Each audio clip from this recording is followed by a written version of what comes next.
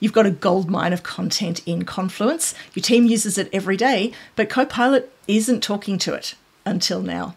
In this video, I'm going to show you how you can set up that connection between Confluence and Microsoft 365 Copilot so that you'll be able to build agents that connect to and use that data in Confluence, as well as being able to find Confluence data in the search results in Microsoft 365 Copilot. One setup, two experiences. Let's take you through it step by step. You will need admin permissions to be able to do this. So you'll need to be an administrator first in your Microsoft 365 tenant. You're going to go to that main admin center, search and intelligence on the left menu there, and then choose this option, data sources, and add a new connection.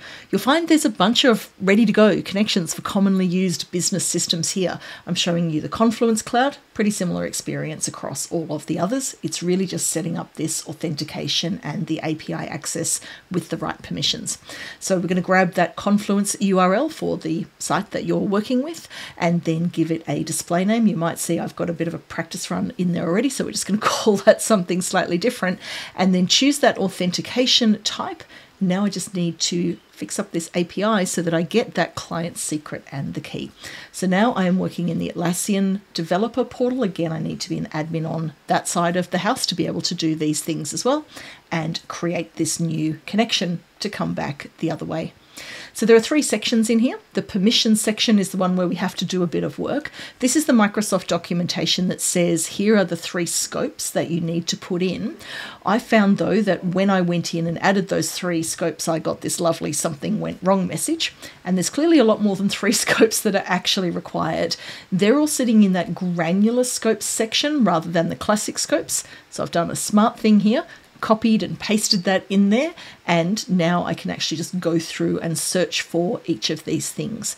So this is now setting up the API to have all of these permissions.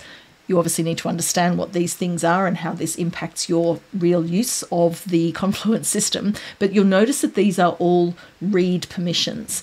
And essentially what this is doing by default is it will set it up so that the user will only have access to what they have access to in Confluence. You can set a permission where they'll have access to everything. You're not likely to want to do that. So the default is that it's only what they have access to.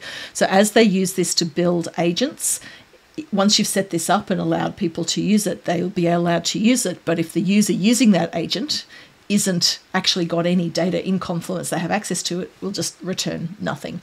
Same with the search experience, which I'll show you as well. So this will actually adhere to those permissions. Even if you make the connector available to everyone, the user experience will still hold true with those permissions. So we've got all 8 of those permissions set up. Second step here is to do this authorization. This is basically just putting in a URL. There's a version for commercial and a version for government cloud. I'm using the commercial one here, but I'll pop the full link to that in the notes here if you need the government cloud version.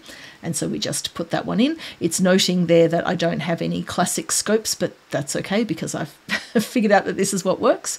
And then we're going to go into the general settings. And now I've got my client ID and secret, which is all I needed in the first place. So we're going to grab that, pop it in there, and go and grab that other hidden code and put it into that box there and then click authorize. Now you'll notice first thing that comes up here is again, I just have to accept all the permissions, make sure that I am happy, and it's giving sort of in plain language here exactly what it's got access to. There is another option here which I've bypassed, which was sitting underneath that that option there that says roll out to a limited audience. So you could choose in the first instance, rather than making this connector available to everyone, to just roll that out to a select number of people to give it a go in the first place. Agree to the terms and conditions. Off we go. Now I'm skipping a step here while it's syncing, but there is this option here to enhance by adding a description. It is actually best practice to put a description. If you've got lots of connectors, that's going to work well, but I'm just focused on this one here. Bit of video editing magic. That took about 3 minutes in real life for that connector to sync in the background and come up with ready status. So there are two ways that we can use this now. The first one is creating an agent. So we're going to go through that first. So our scenario here is that I have actually got in Confluence a whole heap of notes and meetings and collaborations about a bring your pets to work day. Doesn't that sound like fun? And so now this is switching into a user persona. Any user could do this to say, I want to create an agent that is all about our bring the pets to work day, that's just zoned in on this one particular project, this one particular topic that I'm working with, rather than the main Copilot experience that's answering questions about everything. We get to a point of sort of setting all that up, and it says, would you like to add a data source in here? So I just want to show you this Confluence connector in action along with other data sources, because let's say for our pets day, we've got different kinds of knowledge. You'll see there straight away from your organization that we've got that there. We'll come back to that. But hey, here's a public website that has some information about how to organize a pets at work day.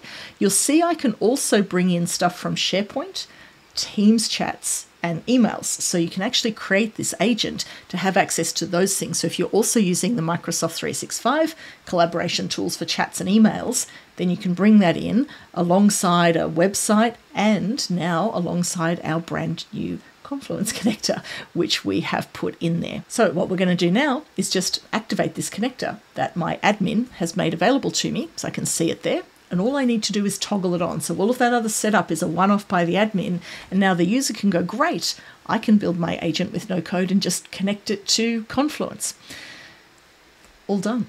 So let's create that agent. That takes a second. The idea here of creating the agent, actually, we're going to do one other thing first, which is to change the icon. Just in case you didn't know that you could do this, you can grab a much cuter picture there because our Pet Day Planner definitely needs some little paw prints in there. All right, so let's create the agent. The idea here is that I'm creating this perhaps for the working group of people who are working on it. I might create it and share it with the whole organization so that everyone can sort of be more aware of this and chat with it. Lots of different ways you can use agents in the workplace, and especially as we now can so easily make it available for the business user to have this experience to just connect it up to those other systems they use with the right permissions. So let's take a look now at what that means for the actual end user experience. So somebody has created this agent and shared it, and now that agent sits inside that Microsoft 365 Copilot experience. And when I've asked that question, all of the relevant data is sitting inside Confluence. So now this is the same as if I was using anything in Microsoft 365 Copilot, but it's just naturally connecting to that data in the same way that it would to a SharePoint site or anything else. I can see the references there. I can click through and bring that in. So that's when I'm working in that specific Pet Day Planner agent. I've explicitly gone there as a user wanting to ask that question. But if I'm just in the general use of Microsoft 365 Copilot and I ask about that pets, who's in charge of Pets to Work Day in that main experience, that connector is actually still there. So it's not just in that agent, I've got that activated in there. And so now what you'll see is I've asked who's in charge, and again, it's come back from those notes that are sitting inside there. Now, the new Microsoft 365 Copilot experience here also has a search experience, which connects across all of your Microsoft 365 Copilot stuff, but also those other connectors that you've added. So as I start to come in here and say, bring your pets, you'll see that those results from Confluence are actually hitting the top of my list alongside Excel, alongside PowerPoint, and anything else that might be relevant. I can sort this. I can filter by the kind of file I want. So if I want to exclude those Microsoft 365 sources and just go straight to that other one, I can do that. So we've actually got here a fully integrated experience. So you've seen how I can connect up Confluence to Copilot, but there's heaps of other connectors you can use here as well. And this is the whole point. This is not just about saying that Microsoft 365 Copilot just works with the Microsoft things, because your business exists across all of these other systems, and it's now really easy to make that connection to use them in agents and the main Copilot chat experience and search. I would love to make more of these. I can't promise you I can do all of them because it comes down to which things I can get free trials for or fairly easy access to set them up. But if there's something else in here that you'd really like to see, hit me in the comments with your favorite system and I'll do my best. Otherwise, thank you for watching. If you found this useful, please give this video a like so more people can find it. And as always, thanks for watching. I'll see you in the next one.